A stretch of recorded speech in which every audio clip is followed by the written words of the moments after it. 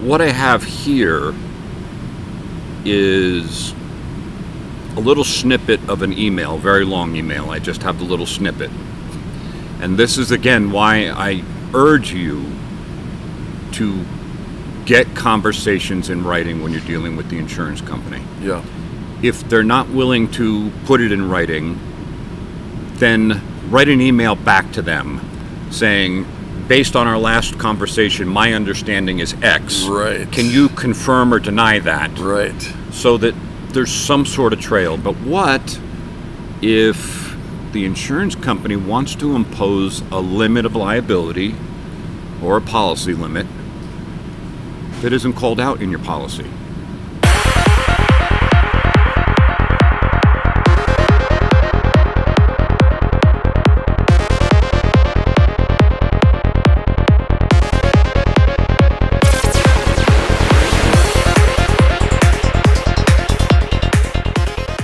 Hello everybody and welcome back to another episode of The Airing of Grievances. My name's Reamer, that's Robert Grieve, and we are always happy that you are here. If this is your first time tuning in, we appreciate it if you would give us the thumbs up. That lets YouTube know that we're doing something right and they want to share that with other people. Just go ahead and do it now. That's a good idea. Just do it now. And while you're doing something, if you haven't clicked the subscribe button yet, and our analytics tell us that more than half of you haven't, it's free, and again, it tells YouTube that this is information that's valuable so that they share it. And then finally, of course, if you want to share it, we appreciate that very, very much. Go to your just click the link, go to your Facebook or your Twitter or whatever you got, and fire it off and say, hey, take a look at this. All right, Rob, happy Saturday. Happy Saturday to you, my dear friends. Happy Saturday to you. As of today, we have 499 subscribers. One of you is missing. All right, well. Thank you for that. It's heartwarming, and keep those comments coming. Yes. And if you're here during the premiere, go ahead and type some comments in there, and we'll be happy to respond. You bet. Thanks for all the support, everybody. Of course. All right, Rob, what's on your mind? Well, today we're going to tackle something that I don't know why it hasn't come to me before now, but it has. It's time. Yeah. We're going to talk about hidden limits of coverage or limits of liability. Hidden limits of liability. That sounds very legal. Yeah, well, and what I'm referring to is that an insurer will impose limits on what they're willing to pay to do something, regardless of if it's in the policy or not. It's hard to believe, isn't it? Well, it sounds like something we should talk about. Yeah, yeah. Because I didn't know that was possible. It's a thing, and I beg you, stay with us on this, because I want to just set up what limits of the policy are and give you some examples. Okay. And then we can get into our particular little story here. Yeah. Which is quite interesting. Stick with us to the end, but let's talk about what we all have as far as are accessible to our knowledge. And I was just trolling the web. Here's some just examples that I found off the web. Okay. And the first one here talks about the liability limits applied to each insured auto as shown on the policy declarations. So the deck page. Deck page, declarations page, and that's usually your first page in the policy. Okay. All right, and so I got a little example here from Fake Company. Fake Company. Here is an example of what a declarations page may look like. Okay. And you see, this is for a auto policy, so you see car number 1 and car number 2. Sure. And then you see coverages, limits, and deductibles. Yep. So bodily injury, 100, 300, property damage liability, $50,000. That means that if you are involved in an accident and you cause $40,000 worth of damage to the other person's vehicle, you've got coverage up to $50,000. Okay. But if you're in a 3-car pileup that's your fault, and it's $100,000, they're only going to pay. The max that they're going to pay is $50,000. Right. Because that's the policy limit. So the limits are really, really important to focus on. Of course. And let me just interrupt for just a moment, because sometimes, especially if you follow the marketing campaigns, we purchase with the least amount of premium in mind, right? The idea or the promise of 15 minutes and 15% or more, savings. When in fact, what you're really lowering these things. You're lowering your limitations of their risk. All right. Yeah. So we keep going down. Comprehensive. These are your deductibles.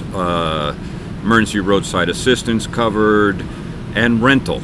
This particular policy has $30 a day for a $900 max. So they're not going to pay more than $900. If it takes 3 months to get your car fixed, the max they're going to pay is $900. Get a more robust policy than that today. At a rate of $30 a day, you can see how fast that So $30 a day is a max. Right. And then there's another max of you can have $30 a day up to $900. Right. That's it. Then we're done. That is the limits of liability for this particular policy. Listen to his advice and get the most robust rental car policy add-on that you can. It's cheap, and many guests have thanked me for having them address that in their policy. Yeah. All right. So continuing on, here's another example. Protection against loss to an auto. The following coverages apply when indicated on the policy declarations page. So we go back to the deck page, right? Yep. Additional payments, autos, insured, definitions, exclusions, and other information applicable to those coverages appear beginning on page 14. So you have to read what begins on page 14 too, because these are imposed additional limits of liability and better understanding, like the rental car. You don't just have $900 of rental, you have $30 a day. So you can't spend $50 a day and get that covered, because they're only going to cover $30 a day. By the way, $30 a day doesn't buy you much these days. No, it does not. So if we go to page 14 and kind of look at some of the other things, here's just an example of policy limits that aren't necessarily on the declarations page, and they are maybe some further understanding for you of what is the most they will pay. Okay. So this one is additional payments when we defend an insured person under this part. We will pay up to $50 a day for loss of wages or salary if we ask that person to attend hearings or trials, blah, blah, blah, blah, blah. Well, that doesn't mean you're going to get $50 a day, because if you get paid anyway, you haven't lost your wages or salary. Right. So you're not going to get the $50. And if you lose your wages or salary, likely $50 ain't going to touch anywhere near what you would normally work in a day. And then you go down to number 3 here at the bottom. It says, we will only pay interest on damages not exceeding our limits of liability. There's that phrase again. Another example of this, if you have comprehensive insurance under this policy, they will repay up to $10 a day, but not more than $300 for each loss for the cost of transportation when the entire auto is stolen. So if you're going to Uber or something, they'll give you up to $10 a day for Uber, which is $10 a day. Not very much. That'll get you maybe to the edge of your neighborhood, maybe. But to a max of $300. So there's another limit of liability that you're not going to find on the deck page per se. It's a better understanding of what the most they'll pay is. Okay. So let's get to our story. Yeah. Wow. Now that you understand that you really need to read your policy, Right. so you understand, and if you have questions, get a hold of your agent and make sure those questions get addressed. Maybe the policy needs to be tweaked, or there's endorsements that you can get, or you know, like rental car, that's an endorsement. OEM parts, that's an endorsement. Glass. You know, if it says in here we're going to use aftermarket parts, and you don't want aftermarket parts, and you don't want aftermarket parts, then talk to your agent about an endorsement for OEM parts, and then now you have another section that says the original section is still going to say aftermarket parts, but then you have an endorsement that says forget about what that says. Here's something overriding that that you paid for extra, and they're cheap, by the way. These things are cheap. We know that sometimes you can get those endorsements that are supposed to override, but the person who is managing your case may not be aware of that, and so you have to know. Yeah. You know, and not all policies that's available. Sure. One of the things that I think is important to mention before we get into our story is that, you know, you were talking about, it says anything extra is covered on page 14 and beyond. We're talking about a document that is all legal, and it's supposed to be easy to understand, but a lot still, of pages. Mine was 125 pages long. Don't scare people. Yours, read the policy. I'm sure yours isn't, but you got to read the policy. Yeah. You got to know what's in there.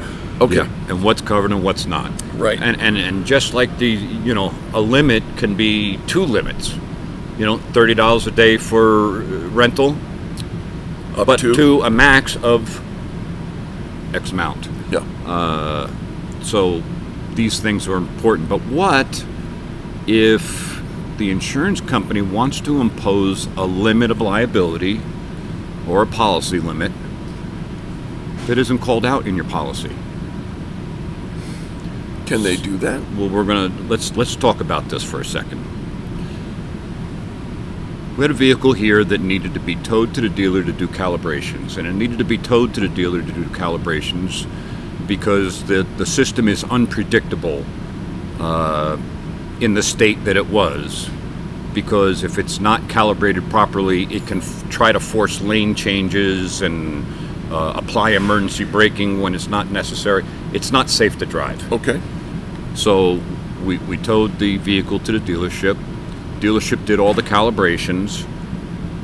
I then sent two of my employees in our company vehicle to the dealership to retrieve the vehicle. One to drive them and the other one to drive the other vehicle back. Right. Got it. And so when we sublet something to the dealer, we're kind of acting like a general contractor that's building your house or repairing something in your house. Sure. That general contractor may have people on his staff that do certain things. Right. But they may also call in companies, subcontractors, to do specific parts of it. Right. In this particular case, we're subcontracting these calibrations to the dealer. Yeah, sure. And like contractors, we make a markup on that. So it's whatever it costs plus a little. Okay. All right? And so what I have here is a little snippet of an email, very long email. I just have the little snippet. And this is, again, why I urge you to get conversations in writing when you're dealing with the insurance company. Yeah. If they're not willing to put it in writing, then write an email back to them saying, based on our last conversation, my understanding is X. Right. Can you confirm or deny that? Right. So that there's some sort of trail, because if I didn't have this in writing, it would be a different story. Sure. But here's the situation. The insurance company with the car that we sent to the dealer for calibrations, yes, has a limit of liability or a limit of coverage that I cannot find in the policy. I have an agent for that company, not this person's agent, but another agent, reading through the policies for that company, and nowhere in that policy, is there any verbiage like this, which can create a problem for that insurance company. I would say that could create a very significant problem. So what they wrote is sublet dealership. This is addressing our line on the repair plan for subletting the calibrations. Right. Sublet dealership, 25% markup, up to $150 allocated. Okay. So, and then the next line down is towing, no markup. Oh. So in other words, the insurance company wants to use my money for free. And they want to put a limit on how much money they're willing to pay. And this is just one company. This is not something that we see with a lot of other companies. Yeah. But there are some other companies that have similar type of exclusions that aren't in the policy. They're not in the policy. No, So- but I mean, you saw how detailed it is, how much they're going to pay you per day if you got to go to court, and how much rental you have, and all the rest of that. But if they're going to impose a 25% max markup on sublet to a max of $150, it seems like it ought to be in the policy. But I can't find it in there anyway, and it could be setting up this insurer for a bad faith claim. Wow. You mentioned bad faith.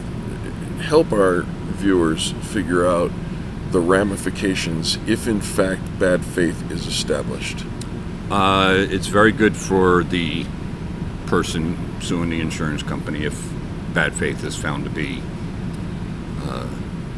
true. Damages exceed 2 or 3 times the value of the loss, yeah. plus attorney's fees.